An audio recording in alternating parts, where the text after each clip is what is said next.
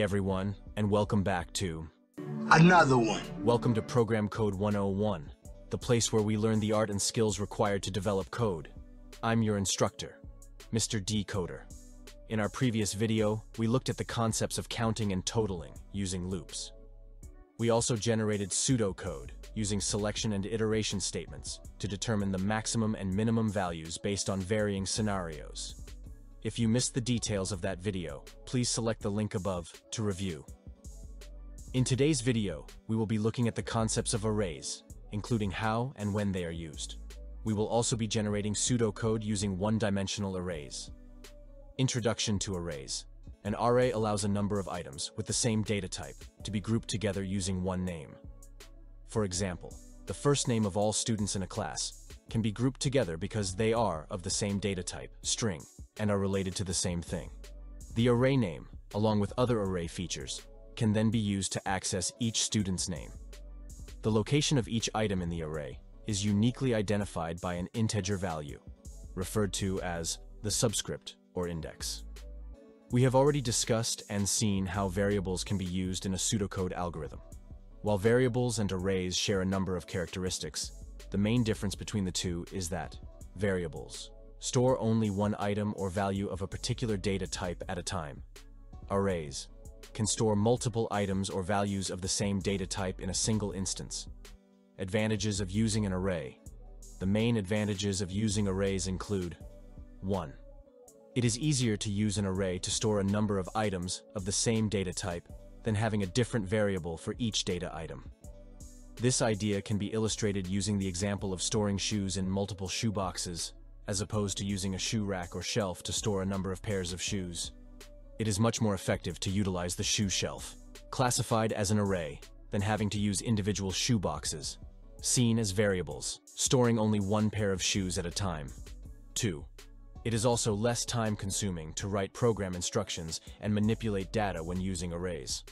Types of arrays. The utilization of an array can be done using various techniques. Arrays can be represented as one-dimensional, which contains a single row of data, or two-dimensional, which contains a row and column of data, and multi-dimensional, which is classified as an array of arrays. For the purpose of simplicity, only the concepts of one-dimensional arrays will be discussed throughout this video. A one-dimensional array is a linear structure of data items of the same type, which are grouped together. This group of data is referenced by a single name, referred to as the array's name. Example of a one-dimensional array. The following one-dimensional array shows an array with the capacity to store 8 values. Items are placed in an array, starting from the left, and then moves to the right with each entry. Parts of an array. The following one-dimensional array contains 4 first names. The array name, fname, is used to identify the array being referenced. Array elements are the data items being stored within the array. The index or subscript is used to identify the location of data being stored in the array. An index can only be represented as an integer value and begin with the value 0 or 1. Array operations. There are a number of operations required with the implementation of arrays. This video will provide details of all of the outlined operations, except the manipulation of array content. Array manipulation will be covered in detail in the next video. Array declaration. It is essential that the array be declared before it is used.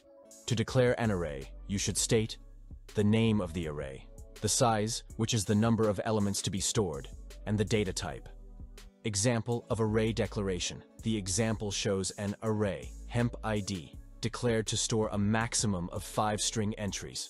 There are 2 keywords used. These are the terms declare and array.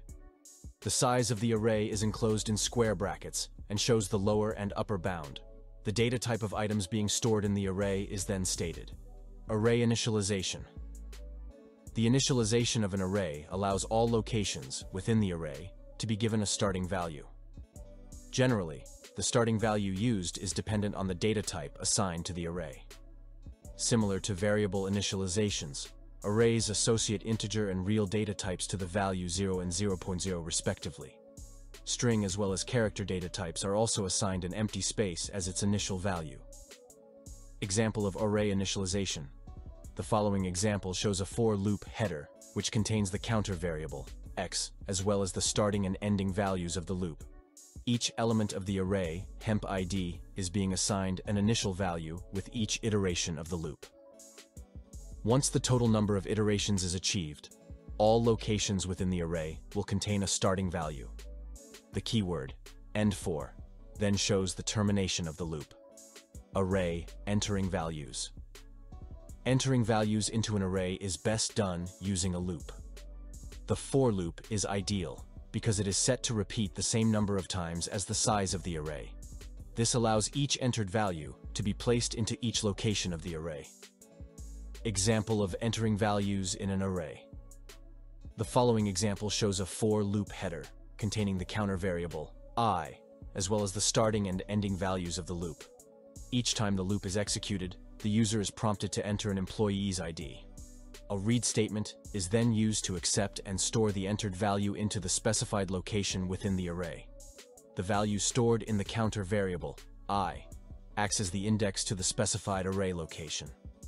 The illustration shows the sequencing of this process, with each ID number being placed in a specified location, as the array is being traversed.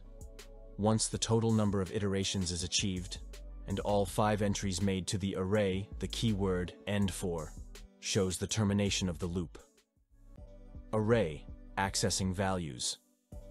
If there is need to access a single item from the array, this can be done by accessing the element through its index or subscript. The example shows the accessing of the third employee's ID from the array hemp ID. Mention is made of the array's name, followed by the index number, enclosed within square brackets, of the location being accessed. Once the third employee's ID has been accessed, it will then be stored to the variable ID. This item can then be used for further manipulation or displayed through output. Array printing values. When printing the content of the entire array, a loop is used to traverse each element and print the value stored. Example of printing items stored in an array. The following example shows how to print each employee ID stored in the array. Hemp ID. A for loop header contains the counter variable, I, and is used to enable the traversing of the array. Each time the loop is executed, the line employee ID is, followed by the ID stored at the specified location, will be shown. This process is carried out for all 5 IDs stored. Once the total number of iterations is achieved and all items within the array have been displayed, the keyword end4 is used to terminate the loop. Array application. The following is used to show the application of all array principles discussed so far within this video. The problem statement requires the use of arrays to accept and store the ID number and name for 15 students. Once this is achieved, the algorithm should then display the ID number along with the student's name on the same line. The solution begins with the keyword start. It then shows the declaration of 2 arrays. The first array holds the student's ID and the second, the student's name. Each array has a capacity of 15 and has a data type of string. A declaration also shows the variable, count, being assigned as integer. A for loop is used to initialize each array. This is done by assigning a space to each element within both arrays. Moving or traversing within each array is controlled by the counter variable, count. The for loop terminates once all iterations have been completed and a starting value is placed at each array location. A second for loop is then necessary to prompt and accept the entries of student ID and student name for all students. Each prompt statement gives a clear indication as to the entry required. This is then followed by input statements which accept and store entries made to the respective arrays. The utilization of multiple for loops is essential and is based on the structure of actions, as well as array operations being performed. The final actions of this solution uses a third for loop to display the ID number and name of each student in the same line. The counter variable, count, is used as the index and ensures that each student ID as well as student name corresponds and is based on the initial entries made. The solution then ends through the use of the keyword stop. In the next video, We will discuss the concept of array manipulation. We will also generate pseudocode using one-dimensional array that searches for and manipulates items stored. Thank you for being a part of another one. Remember to like, comment, and subscribe. Until next time, take care.